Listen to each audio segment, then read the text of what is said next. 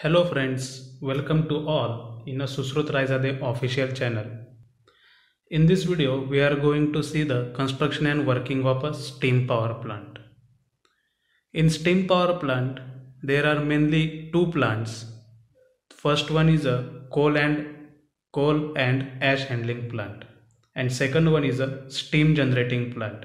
In a coal and ash handling plant, the coal is transported to the steam power station by a road or a rail and is stored in the coal storage plant.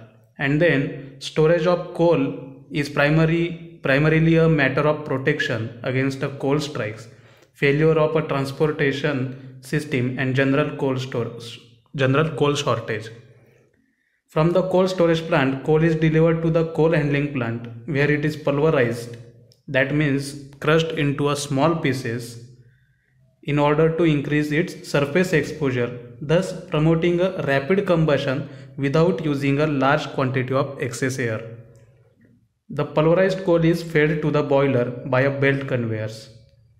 This is what the coal handling plant. And ash handling plants, the ash which is generated due to the combustion of coal, that ash handling plants are used. Then second one is a steam generating plant in which the steam is generated. The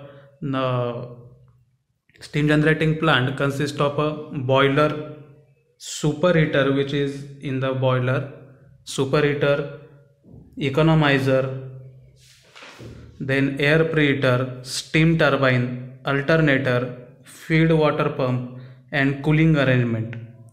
Okay, now how it works?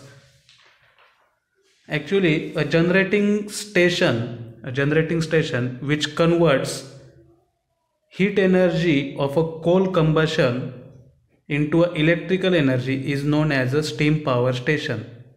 It can also be called as a thermal power station or a thermal power generating plant.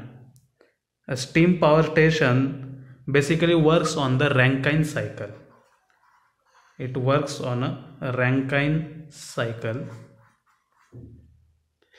The steam is produced in the boiler by utilizing the heat which is coming from the coal combustion. The fuel which is used in the steam power plant is generally a coal, and that coal is burned in the boiler, in the combustion chamber of the boiler, and that coal combustion produces a large amount of heat. That combustion takes place with the help of air which is coming from the air preheater, and with the help of coal combustion the large amount of heat is produced. That heat is then exchanges with the water, and the steam is produced from the boiler.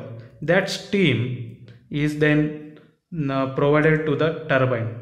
The steam which is produced by the boiler is a superheated steam, and that superheated steam is provided to the steam turbine. Therefore, the steam turbine produces a mechanical energy. That mechanical energy is converted into the electrical energy with the help of an electrical generator, because this steam turbine drives the electrical generator, and that electrical generator converts the mechanical energy into the electrical energy. Then the steam which is extracted from the turbine after the use of steam, that extracted steam is then passed towards the condenser. In a condenser, the steam gets condensed. That means the steam is converted into the water with the help of a exchange of heat with the cold water which is coming from the cold water. Then that condensed steam, that means water, is again fed to the boiler with the help of a feed water pump. Okay, now in the condenser, the heat which is exchanged between the steam and the water gets heated. Therefore, that warm water is then circulated towards the cooling tower.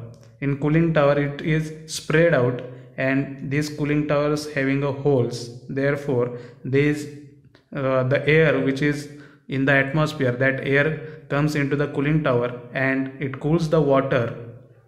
Therefore, the cooled water gets down into the at the bottom of the cooling tower. That cooled water then circulated again with the help of a pump, and this cycle completes. Then the gases which are coming from the boiler, that are called as the flue gases, that flue gases are then, that means combustion gases are now provided towards the chimney. The heat which is present in the flue gases are utilized in the different components like economizer, superheater, evaporators.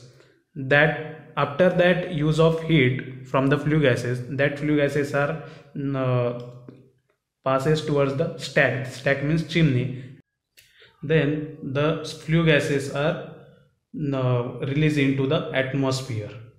This is what the construction and working of the steam power plant. Thank you.